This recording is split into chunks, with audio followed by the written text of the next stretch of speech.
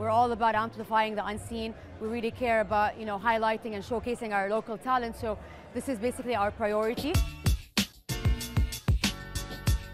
I've been in MDLBEAST for around 2 years. So I helped establish the record label probably twice with MDLBEAST Records and then Water, which is our home for organic house music, inspired by the sounds of the region and the heritage.